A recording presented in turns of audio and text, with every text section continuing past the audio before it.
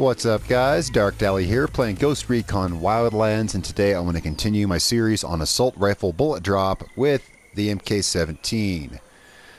I figured I'd start with this one because it's the favorite of a lot of people, and I'm kind of eager to see how it does, because if you recall from the last episode we tested all of the rifles stock at 250 meters on that wall. I'll go ahead and put the results up on the screen now so you can see where they dropped. They had 4 levels of drop across all the assault rifles. The SCAR 17 was kind of disappointingly low on that. So I want to do a video for each rifle showing some of each rifle's own unique qualities and how they can improve bullet drop through modifications. So who knows? Who knows how this thing will do once we modify it? First I want to have a look at some of the scopes, because some of the scopes and sights in this game don't really work with certain weapons, so I kind of want to check each one out. I've already gone through them all here with the Mark 17, and I'm going to show you some of the odd things you may see. First, with the digital scope. Now this is the one I'm using for the tests, and it is accurate, but it has a weird little thing. Let's back up just a little bit here and I'll show you. It looks like it shoots off center, but it doesn't. Let me show you what it does. When you fire a shot, see, it looks like, see how it appeared just up and to the right of the crosshair, but then as you wait, your breath takes the crosshair back up to it. Let's find a better spot to do that in. Let's try right here. See, it looks like it shoots up and to the right, but then you just wait and your breath will take the crosshair back to it. So I'm not sure what's causing that, but it is accurate. It's just a thing of it, like it resets your visual breath pattern every time you take a shot and makes the crosshair appear down from it. But it's centered. There are a couple sights here, however, which are a little odd with the MK17. Let's have a look at these. Going down the list, first oddities we're going to really see are going to be with, let's see, most of this stuff actually appeared pretty right on. All right, the ACOG scope. It shoots well with this. It works, but there's one part where it doesn't really. But I think it's just the scope in general. Here's the thing. If you look down in my bottom left corner of my screen, on the right D-pad, it says, it has that circle with the cross through it. It's saying this scope has no zoom levels. But for some reason on every rifle, it does let you do this. And here's the thing with this. So make sure that the scope's centered, because when you shoot it normally, see, bullet hits dead on. But when you hit this, it shifts the scope to the right. And now when you shoot, it shoots off to the left. You see that? So that is one oddity. Different weapons do different things with this ACOG, and this is what the Mark 17 does. It shifts it off to the side for some reason. So that functionality shouldn't even be there. This scope doesn't have more than one zoom level, so who knows what that actually is. And then there's some very small oddities. I just want to get these out of the way, guys. Sorry for all this. With the Russian red dot sight. Very, very small issues, but they're going to present themselves when you swap back and forth between the different reticles here. This will actually be easier shown closer to the wall.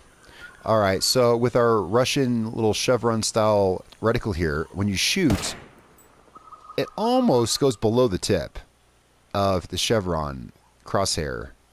So use your own judgment with that. When you shoot, it definitely does not shoot above it. I would almost venture to say it kind of shoots under it. So if you're doing really precision shooting with the Russian red dot sight, be aware that with the chevron, it seems to shoot just a little bit low. And then when you swap reticles to here, yeah, we get a different effect. Notice it's hitting there. It's not hitting nowhere near the middle of those 3 lines. It hits at the top of the bottom line. Maybe that's how it's supposed to be in real life. I've never used one of these sights in real life.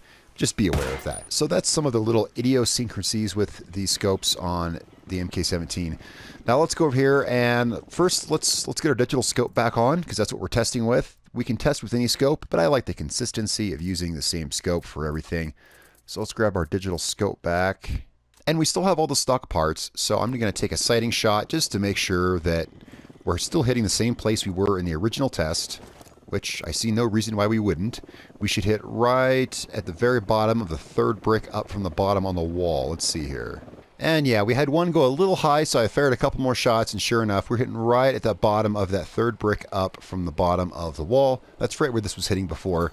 Now let's take a look at modifying it. Let's see what kind of performance we can get out of this rifle. This is, really what I want to see here. I mean, in real life, this is a DMR. It should be You expect this to be a long-range and accurate rifle. Let's see what we can get out of it.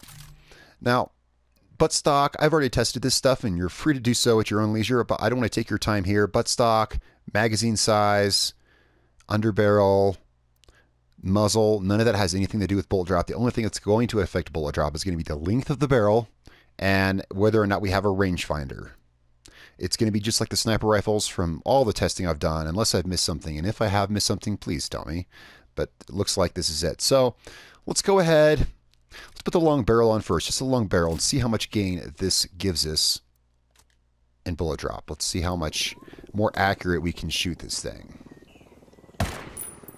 Alright, so we got a shot off with the long barrel, and that put us up, yeah, just as I figured, that put us up almost 2 bricks higher. Now there is what looks like a little hole above the bullet hole. That's actually just a really suspicious looking chip in the wall. I've encountered that so many times doing testing here. There is only one bullet hole there, and it's right in the top corner of that brick. And you can see it shot about 1 3/4 bricks higher or so. So that's a pretty good amount of gain. That puts us higher than the stock, the best of the stock rifles. Let's see what we can do with the rangefinder. And I mean, who knows what's going to happen with these rifles? They may all level out at the same place. If you guys recall, when I did the sniper rifle bullet drop series, the M1891 was hitting higher than any other rifle, but its modifications did had like half as much effect on it, and so it kind of hit up with the top ones, and I hope we don't see that here. I'd like to see one of these rifles shine, and I gotta say, I really wouldn't mind seeing the Mark 17 shine a little bit. So let's get that rangefinder on here. This is going to be the only other thing that we can add, which will increase our accuracy with the bullet drop. And then we'll update this on the overall compilation graphic, of course.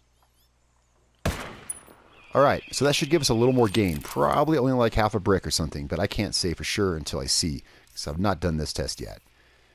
First time I'm seeing it. Alright, yeah, it did. It moved us up maybe about 1/3 of a brick, actually. Moved us up a total of 2 bricks.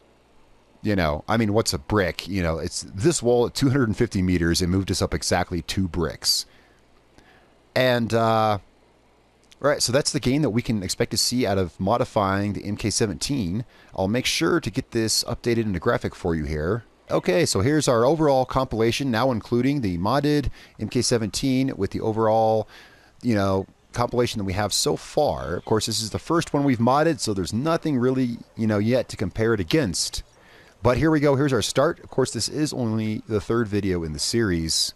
So as we test more rifles, and I'll try to get these out as quick as I can, we'll quickly have more and more stats to compare and see what kind of fits your style and your field better. Or maybe, you know, maybe you don't care about what a rifle's bullet drop is and you just are curious. I mean, after all, it's just something you adjust for. It's only a number. There we go, guys. All right, that's really about it for the MK17. We could try other parts, but again, I've already tested them. They don't do anything. Suppressor will not affect bullet drop either. The suppressor is only going to affect the speed at which the bullet travels to the target. Tell me what you think about the test for the MK17. And, well, I guess we'll simply have to have more data to see how it stacks up against the other rifles, guys. Thank you so much for watching. Be sure to tell me what you think in the comments below. It's been a real pleasure.